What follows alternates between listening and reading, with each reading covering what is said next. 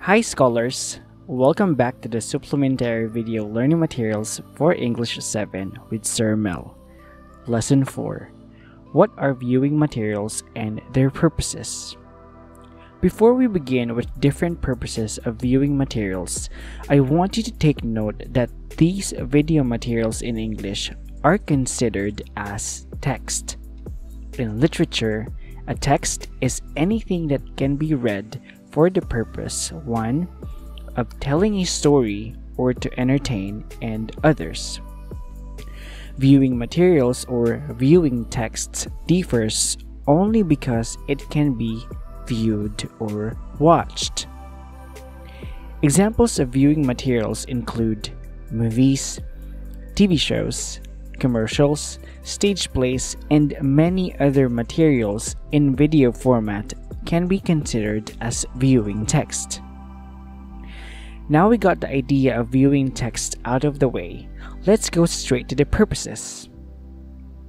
The term purpose, also known as aim, refers to a person's reason for writing. In the case of viewing texts, it refers to the person's reason for producing the material. It's what he or she hoped to accomplish with his or her work. These are 4 basic purposes for viewing materials. They are to inform, to entertain, to explain, and to persuade. Let's briefly talk about each of them. When viewing text seek to inform, they often provide facts, definitions, examples, and details about the history of a topic.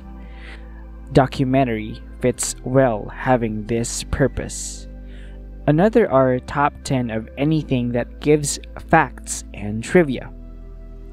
Next, when viewing texts seek to entertain, they provide amusement and enjoyment to their audience. They are typically viewed for leisure. Best examples of this type of purpose are the movies and series that we watch on one of the most popular streaming services to date. Thirdly, when viewing texts seek to explain, they often break down a concept or process into smaller parts or steps. These supplementary video learning materials in English are the best examples of this purpose. These videos seek to educate you and explain some of the concepts, topics, and lessons that are included in your module. Last one, when viewing text seek to persuade, they often state arguments or positions directly and provide evidence to support those positions. They may state their positions with words like should, must, best, or worst, and they may include a call to action. Video programs of some well-known entrepreneurs are the best examples of this purpose because they want you to do something and they provide different reasons for you to believe them. Some viewing materials may have multiple purposes, such as movies, that may both present facts about history and want its audience to be entertained, or variety shows that seek to entertain but also call to a certain action its viewers. Now scholars, your question for this video: what purpose or purposes of viewing text the film Mandela: A Long Walk to Freedom has? Share your thoughts on the comment section below. Before we end, I'd like to remind you that you can go back at any point in the video lesson if you need time to understand the concept more.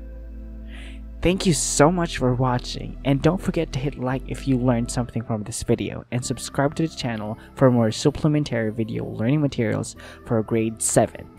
This has been Sir Mel. See you next time.